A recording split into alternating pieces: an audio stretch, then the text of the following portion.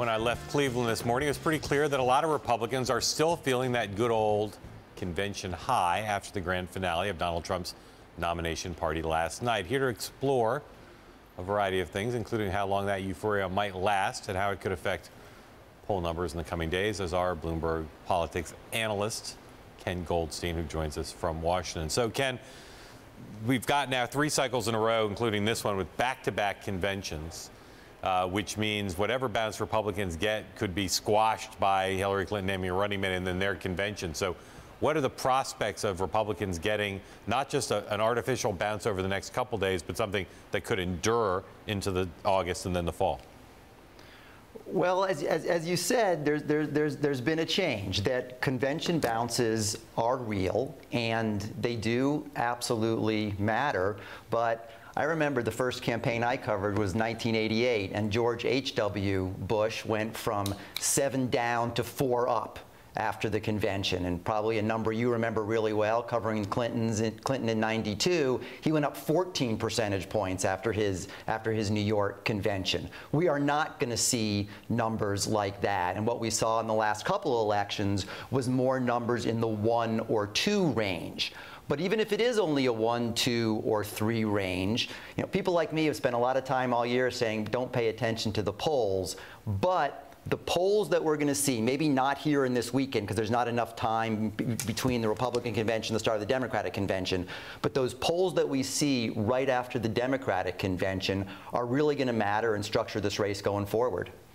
Ken, there's obviously a major disparity between the amount of money spent between Clinton and Trump and the amount of TV campaign ads run. Trump insists that that disparity is not going to hurt him. Is he right? It's sort of sad for me, right? I don't get to come and talk about ads because Trump's not spending money on ads, and Hillary Clinton has spent this over $60 million along with priorities over the last couple months.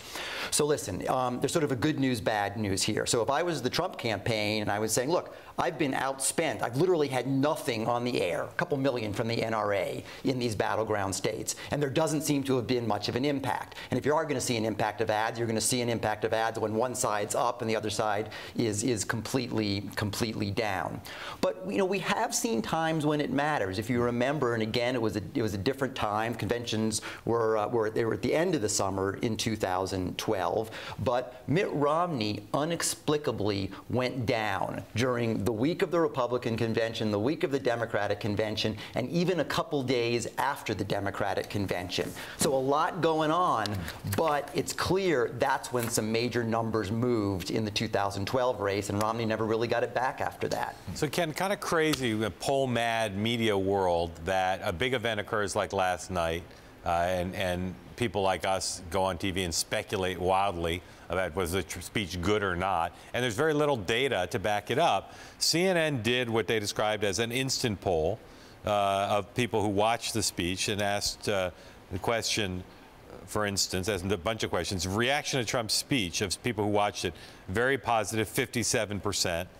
They asked people, will the speech move the U.S. in the right direction? After the speech, 73% said yes, as compared to before 60%. The Trump campaign has been touting this poll all day. Based on the methodology, the questions, and comparable questions in the past, is this poll good news for the Trump campaign in any way? It's no news for the Trump campaign. Listen, if you're taking a sample of people who watched the speech, what sort of people watched the speech? It was not undecided voters. It was people who are fans, and fans of Trump or fans of the Republican Party. And so if he didn't get that number, and actually I might even be a little bit disappointed if I was Trump that that number wasn't even higher given the population that was likely sampled there. Instant polls are always dangerous because you're not exactly sure who you're talking to, and you don't do a lot of the callbacks. But an instant poll, like at a debate, I would put more into than an instant poll after a convention speech, which draws a particular sort of person. Quick one here. The risk that Trump doesn't come out of this convention with a bounce after Clinton, after this one, is there a risk that he flatlines here?